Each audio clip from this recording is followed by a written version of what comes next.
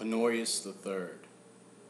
I decided to do a little bit about this because I was sent a letter after my last broadcast with a little bit of confusion. Apparently, somebody had bought a book that was reported to be the Grimoire of Honorius, but it was the Igos edition, which the Igos edition purports to be the Grimoire of Honorius, but is in fact another book known by Honorius that's not related to Pope Honorius III.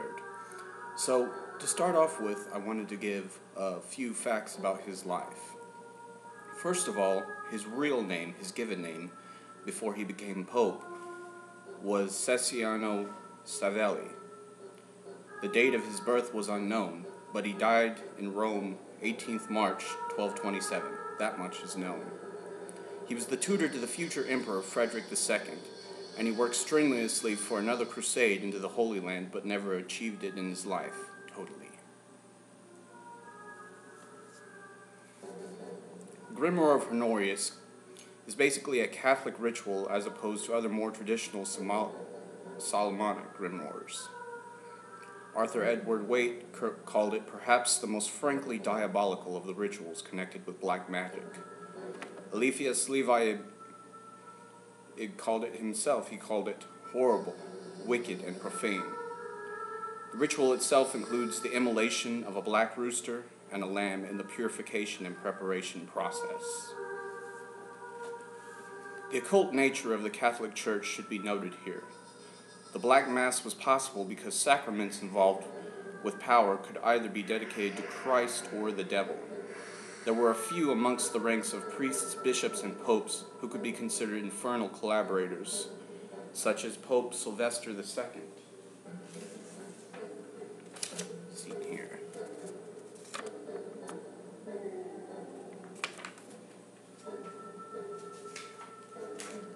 An urban grandeur.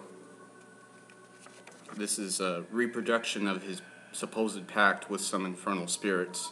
You'll notice one of these looks very similar to one of the minor sigils of Beelzebub from the Grimoire Verum. Interesting to note.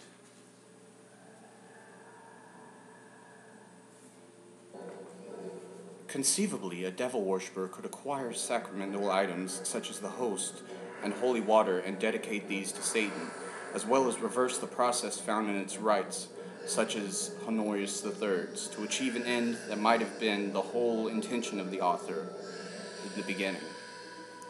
Not everything is what it seems. The final result of this is a conjuration of an infernal spirit for each day of the week. Lucifer is given the conjuration for Monday, Phrymost is given the conjuration of Tuesday, Astaroth is given the conjuration of Wednesday, Silchard is given the conjuration of Thursday, Beckhard is given the conjuration of Friday, Guland is given the conjuration of Saturday, and Sergat is given the conjuration of Sunday. Again, this is the edition that I have of it. Undoubtedly, I've never seen it before, but I've heard that the Trident edition is absolutely the best one. But one I would not recommend is the Igos edition, because it's not the same book.